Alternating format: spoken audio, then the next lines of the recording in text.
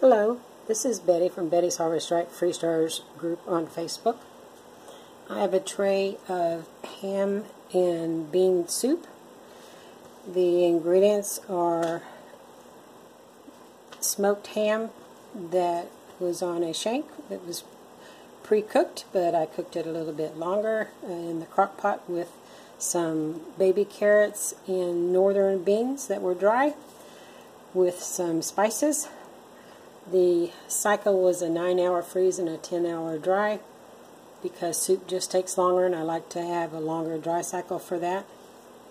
The soup, of course, dries in one big block, as you can see it here.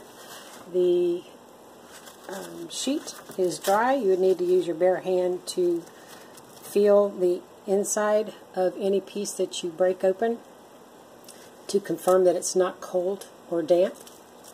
On the middle, any of the large pieces, you need to do that too.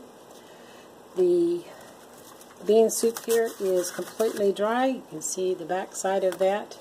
Now, a telltale sign that food that freezes in a big block like this, you turn it upside down, but a sign that it's not quite dry would be splotches of discoloration. You'd want to definitely feel those and check those out. I know yogurt and eggs are like that. It looks good, doesn't it? I put a little bit in this dish with water so that you can see it rehydrated.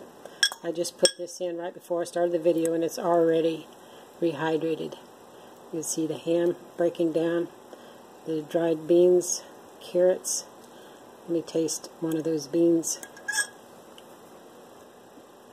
It's still powdery in the center, so it's going to take more than 2 minutes to rehydrate.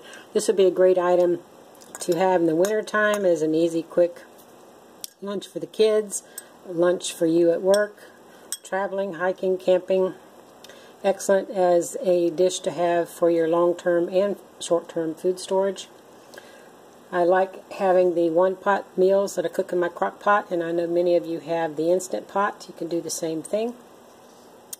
Great to have. Be prepared.